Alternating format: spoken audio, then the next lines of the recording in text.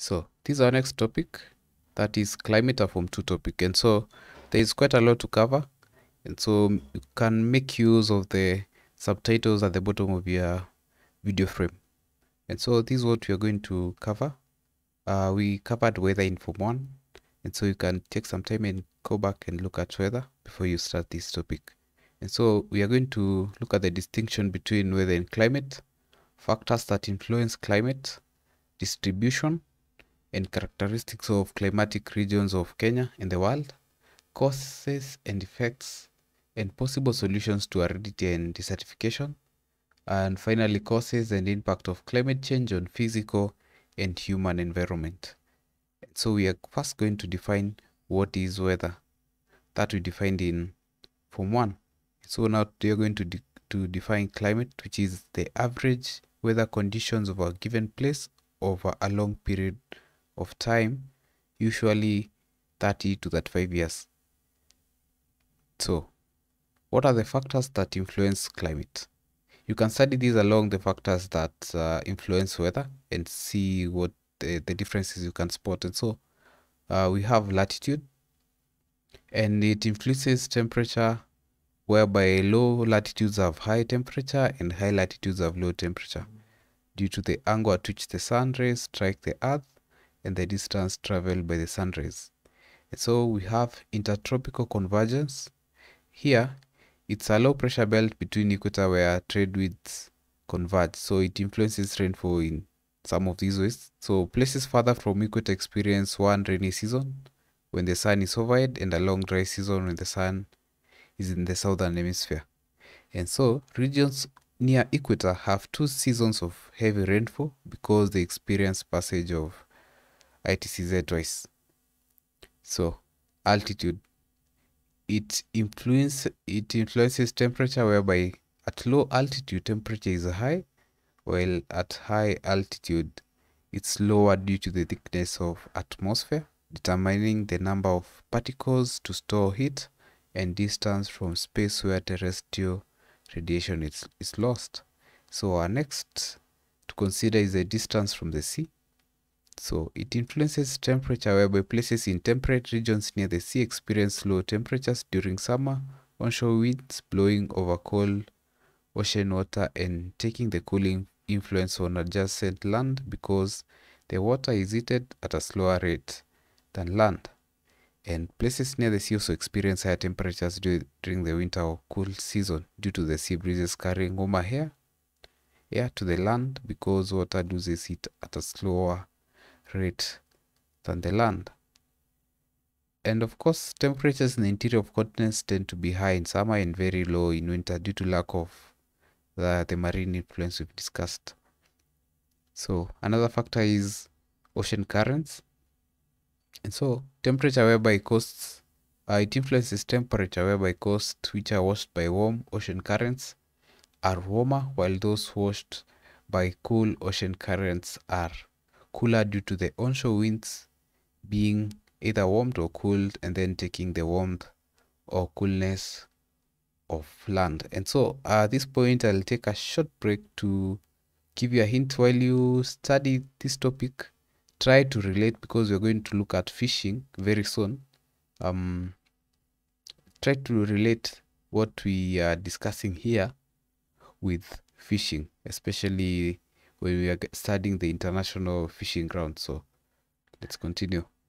Aspects: direction of slope in relation to sunlight and the rain bearing winds. Its effect on temperature is more pronounced in the northern and southern hemisphere. So in the northern and southern hemisphere, the slopes facing the sun are warmer, while those facing away are cooler. When you try to sketch the globe and map out where the equator runs so that you get the northern and the southern hemisphere, you'll be able to see these in a visual manner. Winds and air masses. Wind blowing from a warm region warms the region it's passing over, and if blowing from a cool region cools the region it's passing over, since wind is a medium of transfer of heat. We looked at sea breezes and katabatic winds in a topic in Form 1. Yeah, the topic is linked at the top of your video. So, configuration of coastline. Coastal regions across the path of moisture, laden winds receive higher rainfall because winds deposit moisture on land. Forests. Forested areas experience a microclimate whereby temperature is lower due to the shades of trees, reducing solar insolation reaching the ground. And rainfall is higher due to a high rate of evapotranspiration and friction between trees and rain-bearing winds. And finally, human activities. Man has caused deforestation in the process of creating room for settlement and agriculture, which has caused drop in rainfall amounts leading to semi-arid conditions. We also see man has constructed dams across rivers and done afforestation, which has caused semi-arid regions to become wetlands. These are the factors that influence climate, and our next subtopic is the distribution of climatic regions of Kenya and the world. And of course, a reminder, you can look at these notes in detail from the geography app available on your Google Play Store. And that is the icon, the brown one. That's the icon. That's how you can know which we are talking about. So let's proceed. So let's look at the distribution. This is in Kenya. We have the modified equatorial, we have the modified tropical, we have the tropical continental climate, we have the tropical climate, we have the tropical northern climate, and we have the desert climate. This map is very key to what we are going to look at in detail in a bit. So please pause the video and try to map it out on a piece of paper.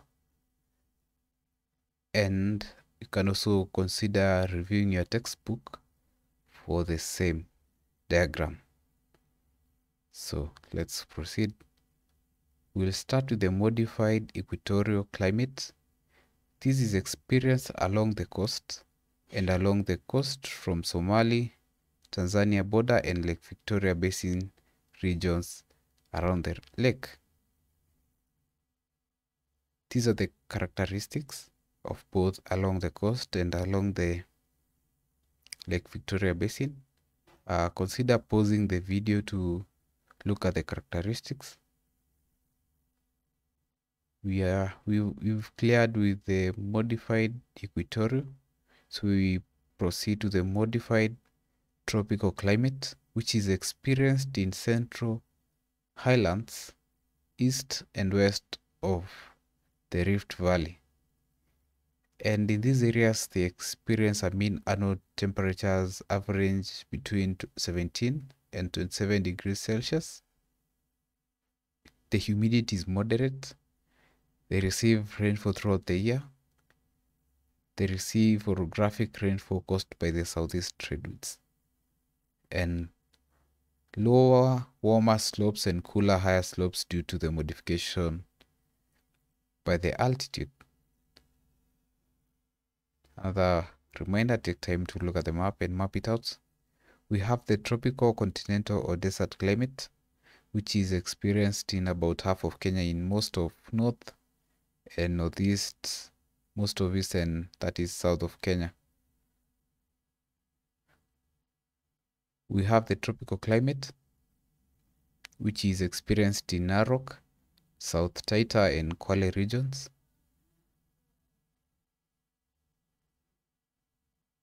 We have the tropical northern climate, which is experienced in a small area in the northwestern part of Kenya bordering Uganda. And finally, we are going to look at the distribution and the characteristics of climatic regions of the world. We have, before we get to this, maybe we can briefly look at the contrast with Kenya. So this is Kenya. We have the modified equatorial, modified tropical, tropical continental, tropical, tropical northern, and the desert climate.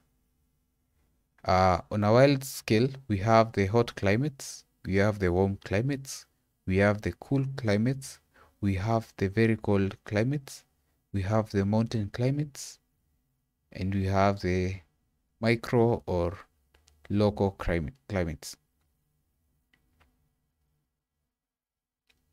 So we are going to start with the hot climates. You need to take time and look at the maps mapped out from your recommended course books. So the hot climates, they experienced within the tropical latitudes, and they again subdivided into the equatorial climate, the tropical monsoon climate, the savanna climate or Sudan type, the tropical desert climate, the tropical marine climate, and again, we've mentioned the experience within the tropical latitudes.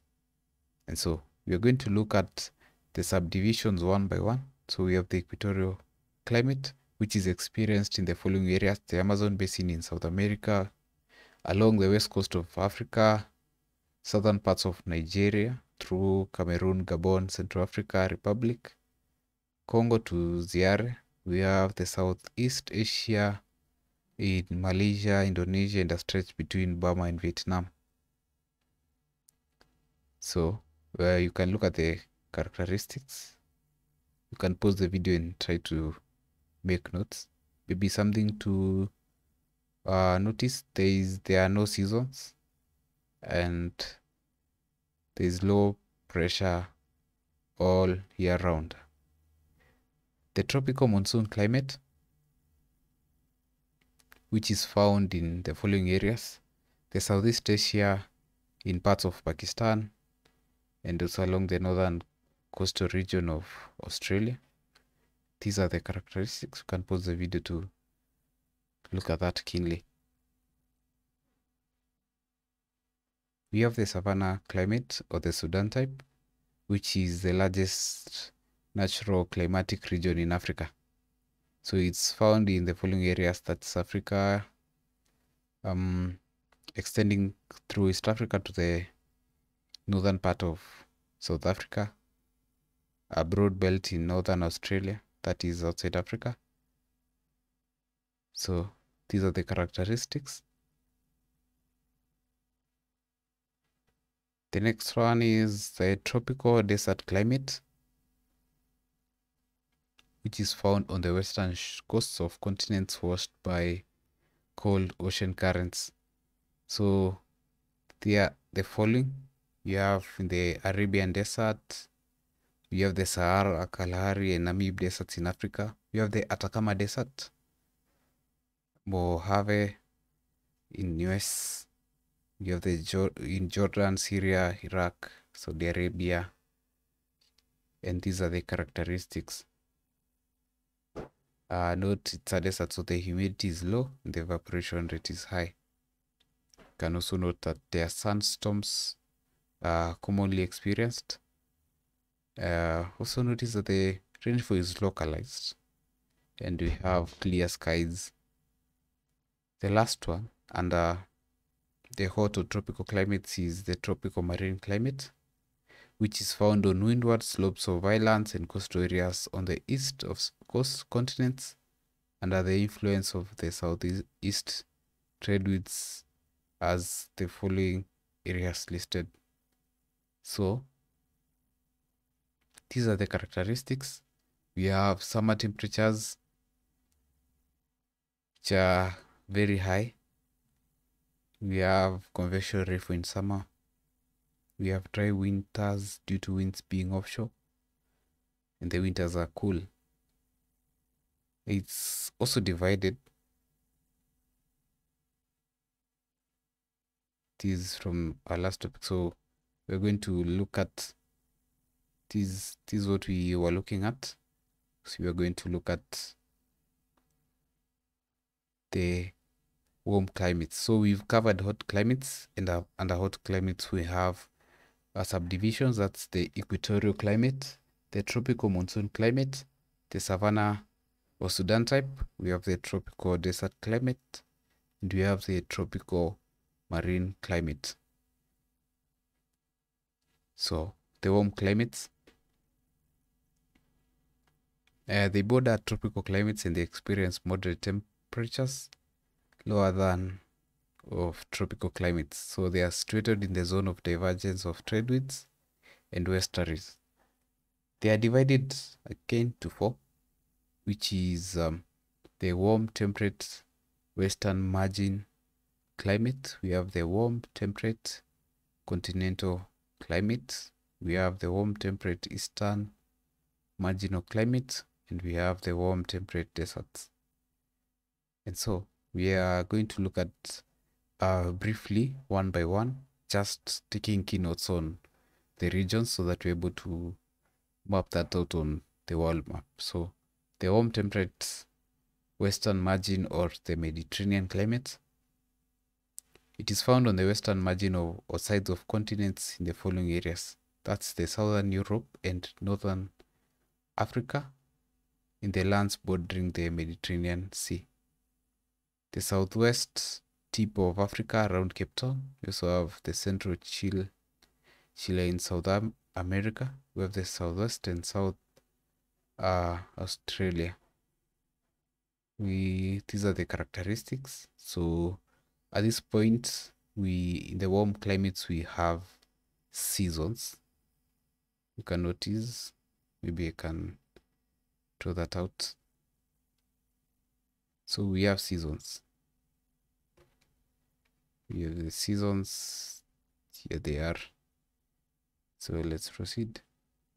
So we look at the warm temperate interior or the continental climate.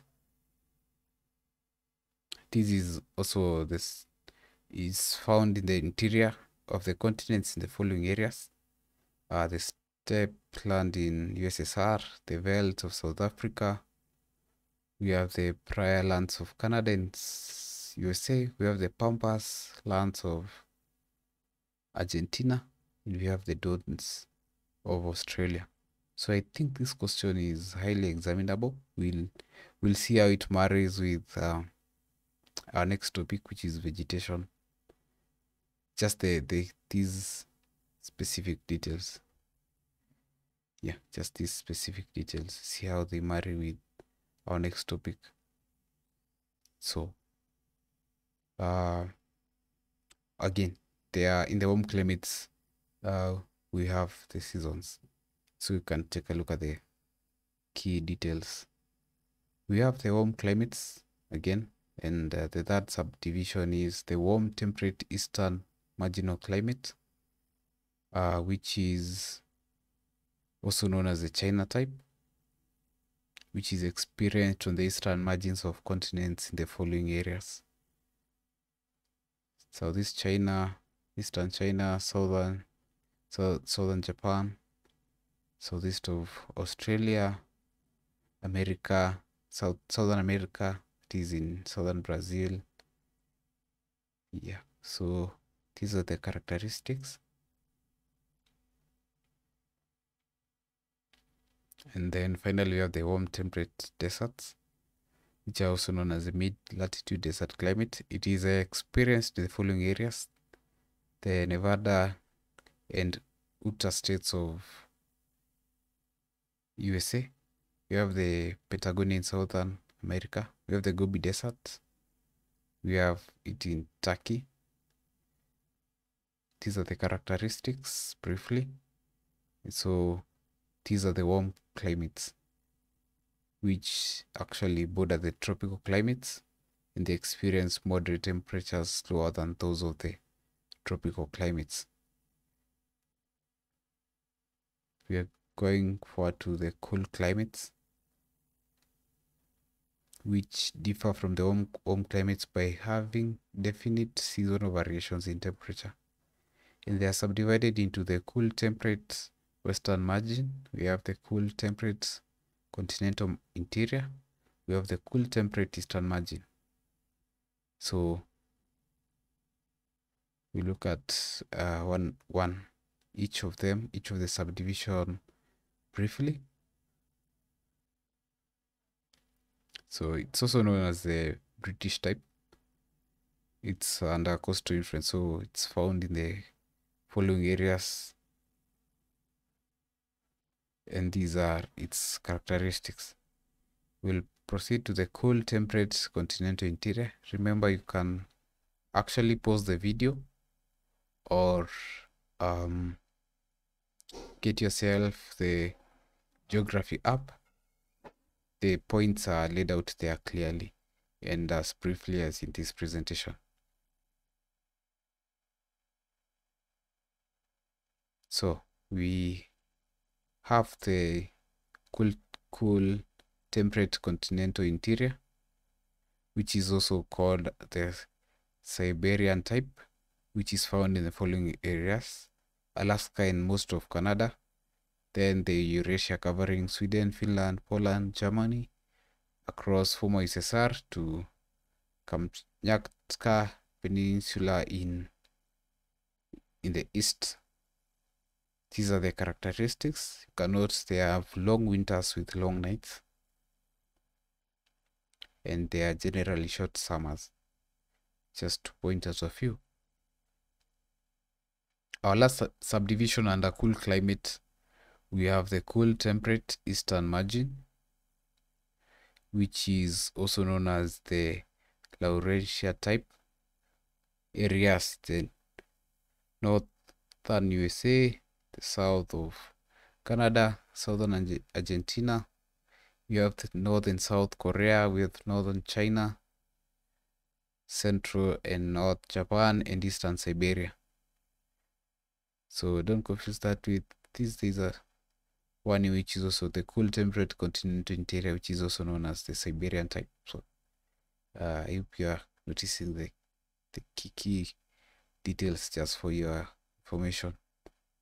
So we'll look at the cool temperate eastern margin. These are the characteristics. They have cold winters, snow precipitation in winter, high humidity in summer. They have long warm summers, and these are the cool climates of the world. So we have the cool temperate western margin, the cool temperate continental interior, and we have the cool temperate eastern margin. So the very cold climates, these are also known as polar desert climates or Arctic and Antarctic climates, which are actually found beyond the Arctic Circle and south of equator. So they are classified into two: tundra and polar climates. Tundra climate is found in the following areas: coast of North America bordering Arctic Ocean, northern part of America from Alaska through Canada to Greenland. So from north coast of Scandinavia to the northeast of Russia, to the Baffin Island. So these are the characteristics. They have long cold winters. They have precipitation in form of rain and snow in winter. And so we look at the second subdivision of the cold climates. This is the polar climates. It's experienced in the poles in the interior of Iceland and Greenland and Antarctica. So the temperature is permanently below freezing point. There is permanent snow cover and ice on the ground. There are snowstorms and continuous winter nights and summer days, with exception of equinox when sun rises above the horizon. We have mountain climates, which suggests it's experienced on high mountain ranges of the world. So areas: Mount Kenya, Mount Rwenzori, Mount Kilimanjaro, Mount Everest, the Atlas Mountains in Africa, the Rockies of North America, and the Alps of Europe, and finally the Himalayas in Asia. This is the temperature. These are the characteristics. The temperature decreases with increase in altitude. Temperatures ranges from cool to cold. Rainfall increases with altitude. Windward slopes are wetter than the leeward slopes. Local winds are common and blow up the slope during the day and down slope at night. And finally, we have the micro or local climates. So this is climate experienced within a small area, which is slightly different compared to the general climate of the area. It occurs on the immediate surroundings and within some phenomena on the earth's surface. So microclimates can be found in the following areas. That is within and around a forest, around urban areas, around man-made lakes. And so you can take time to look at that. So a quick review of what we just looked at. The climatic regions of the world. And these are the hot climates, the warm climates, the cool climates, the very cold climates, the mountain climates, and the micro or local climates, which we've looked at as our last one. So let's look at the causes and effects and possible solutions to aridity and desertification. So before we do that, look at the causes and effects. We need to note that aridity is a state of land being deficient of moisture, leading to little or no vegetation. While desertification is a process in which desert-like conditions slowly and steadily encroach on formerly productive agricultural land. These are the causes of aridity: low and reliable rainfall, high temperatures which cause high rates of evaporation, where a place is washed by ocean currents causing moist onshore winds to cool and then drop moisture of the sea and reach the land as dry winds. That is like in the Kalahari, where onshore estuaries cross the cold Benguela current. Some areas to lie on the rain shadow, hence rain winds drop most of their moisture on the windward side, and the drop on the leeward side are warmed and hold onto moisture, causing dry conditions. We have location of some places being very far from the sea, causing them to be far removed from the wet onshore winds, that's such as the Gobi Desert. And we have the where hot dry winds blow over a region, causing drying effect on land. And probably finally, we have the where cool air descends, causing no rain, because cool air has to rise before condensation takes place. And so these are the physical, natural causes. We're now going to look at the human activities that cause aridity and desertification. So this is when people clear forests, which causes rainfall to exceed infiltration, which interferes with the water cycle. 2, keeping large numbers of animals which exceed the carrying capacity of land. So they eat vegetation, leaving the land bare, exposing the land to soil erosion. So we have poor agricultural practices such as overcultivation, monoculture, burning, which leads to soil erosion. And 4, industrialization, which release greenhouse gases such as carbon monoxide and carbon dioxide to the atmosphere, which absorb more heat, making the Earth's temperature to rise. So reclamation of waterlogged areas, which lowers the water table, causing arid conditions to set in plants where plants can't access groundwater.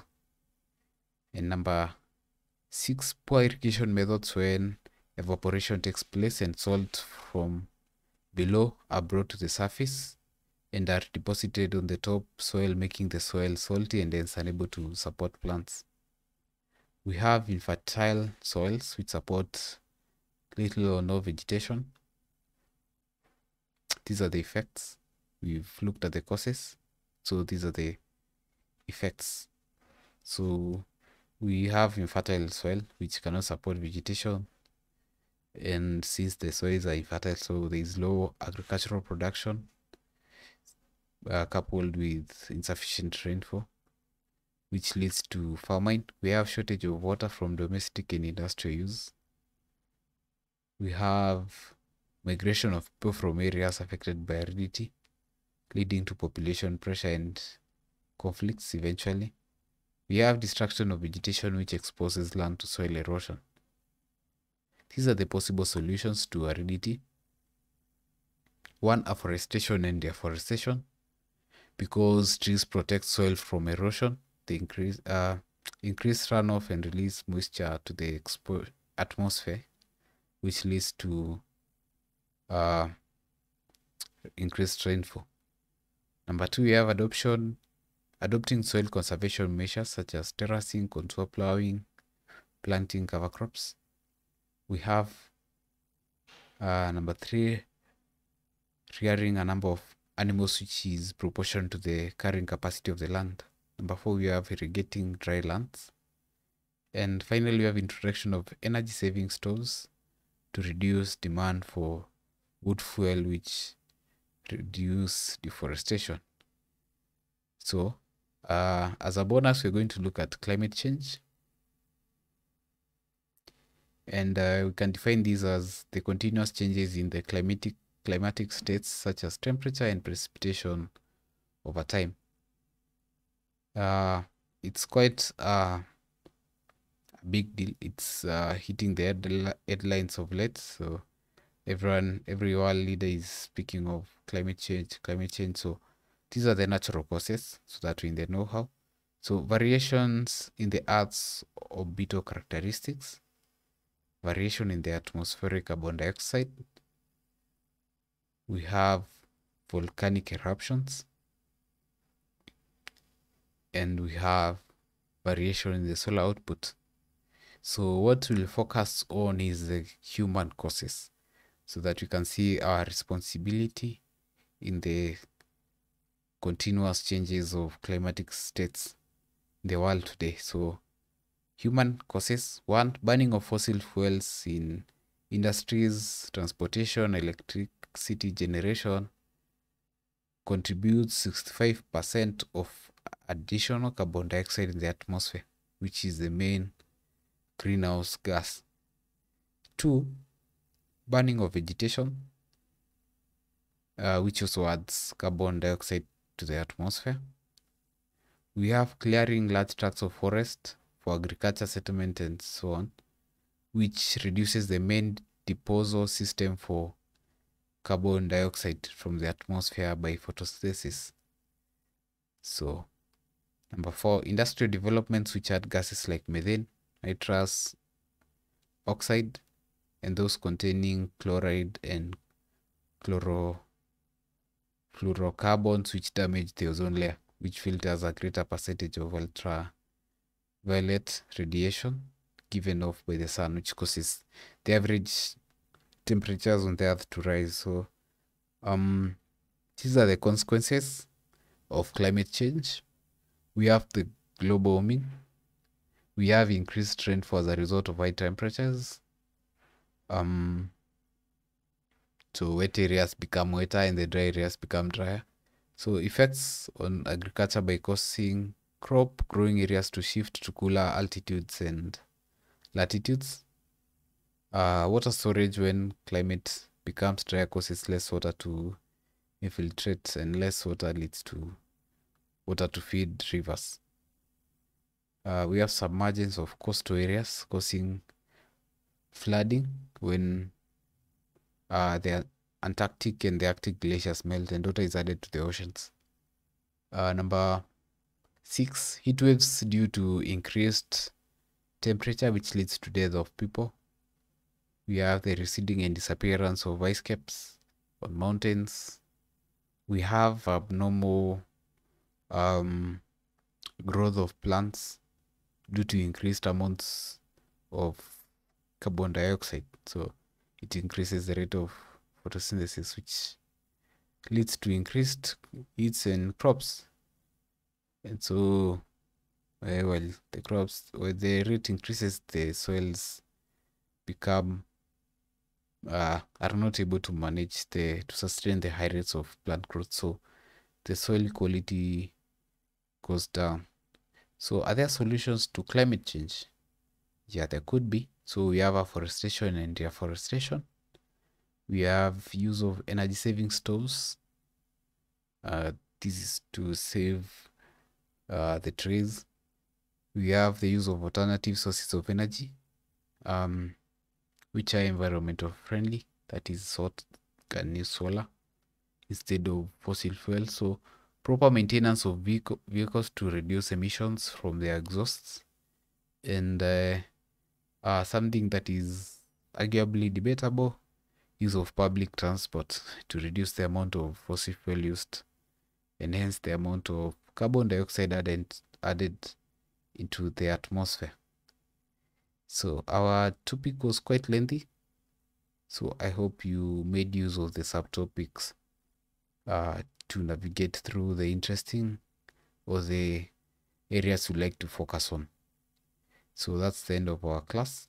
So see you in our next class.